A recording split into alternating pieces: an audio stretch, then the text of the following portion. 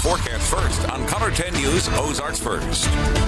Good morning. Thanks for joining us on this Friday. We've got some sunshine out there in Branson. It is 39 degrees on a west wind. You can see a couple of clouds out there filtering through, but they're moving west and trying to move out. We had mostly cloudy skies this morning. They're starting to clear. We're going to get more sunshine by the end of the day today. It's 41 in Springfield, 39 in Rawat, 40 in Mountain Grove this morning. We have a west wind, pretty steady, about 5 to 15 miles per hour. We'll continue to see the steady west wind as we head through the day today. When you go to pick up the kids from school, it'll be mostly sunny, seasonal, a very nice December day with mostly sunny skies and a high of 46. Some things that we need to cover in weather in a few minutes. Elevated fire risk tomorrow, an update on the drought. Finally, some rain. All those details in a few minutes. KOLR 10 News Midday starts right now.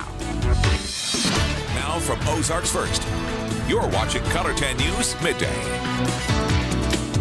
Good morning, everyone. Welcome on into Midday. I'm Joe Morano. And in an interview that KOLR 10 had for you yesterday, the man at the center of an email controversy is finally breaking his silence. Greene County Commissioner Bob Certain reveals what he really meant in an email that seemed to suggest public funds be used to advocate for a half-cent sales tax, along with urging county employees to campaign for the ballot measure on company time. He says that the emails shouldn't be taken at face value and that nothing he said or did related to the ballot issue was illegal or unethical. While he acknowledges the wording of the emails is controversial, he stands by the email content. He believes that the investigation going on will ultimately clear him of any wrongdoing. As far as the content